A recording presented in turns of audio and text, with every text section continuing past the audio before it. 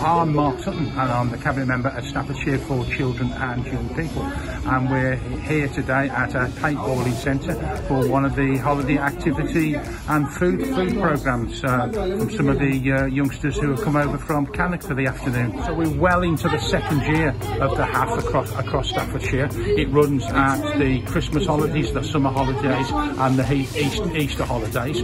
During the summer it's been really successful across the whole county. We've got lots of providers providing different types of activities. We had everything from swimming, horse riding, as well as that sort of traditional stuff, you know, in a sports hall or in a school hall during the summer, you know. And as we're expanding it and we're getting different providers on board, they're offering all sorts of different things. And the providers here today, they're doing this paintballing, they've also done go-karting, as well as some of the more traditional stuff. And the good thing about today is this provider's been able to work with children who are a little bit older and provide stuff for that age group going into secondary school, as opposed to just that young sort of 5 to 11 age group.